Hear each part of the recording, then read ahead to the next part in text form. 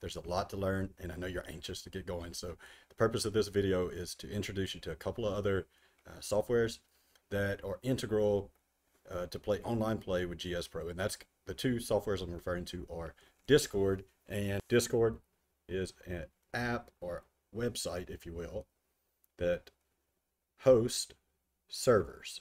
Okay, you can create a Discord account. That'll be like your username name, and then you can join various servers. So you'd want to join, of course, the Simulator Golf Tour server. So let me show you what that is and what it looks like. This is the Simulator Golf Tour SGT server. These icons on the far left side here, these are my various servers. Okay, this is my personal Discord account, and these are my various servers. And then these are channels. See the hashtag next to it? This is a channel. It's called a text channel within the SGT members area, right? If you want to adjust settings for any particular header, you can do so. Just right click it, you'll see. If you want to jump into maybe looking for game, we click it, you'll see it opened up here, the main panel. You'll see just an ongoing running thread of people that saying, hey, I want to play a game. Hey, jump in this, jump in that. Let's get a game together, whatever.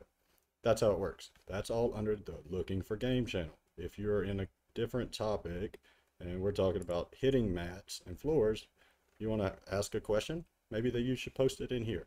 Someone within this channel, active in it, put your question there. Somebody's going to answer it, or it's just a great community. People, that's how it works. Like, post your questions in the appropriate channels. You're going to get feedback.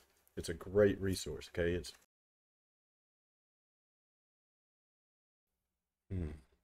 where would that be? Well, if you go all the way down to voice chat lobbies and expand it, that's what they mean. This is the only other place that they have lobbies aside from the Blitz lobbies. So these are the lobbies that they're referring to. SGT lobby 8. I could actually jump in right now. I'm not going to, but we could jump into that lobby and watch them play. Yeah, I'm gonna go into lobby 12. There's no one in there. So look, it put me in, but it didn't really pop up. Well, if I click it again, it'll pop up. Another way to do it would have been to come down to your name down here, and you'll see it here. You could have clicked it there. So I'm in this lobby. From here, I can manage my mic. I could turn it on or off. I can change my source for my microphone, and my source for my main point was to help people go and get up and going on SGT server. That's the main server.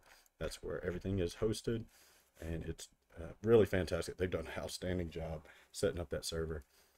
Looking forward to meeting everyone, and hey, good luck. Till next time, take care. Later, y'all.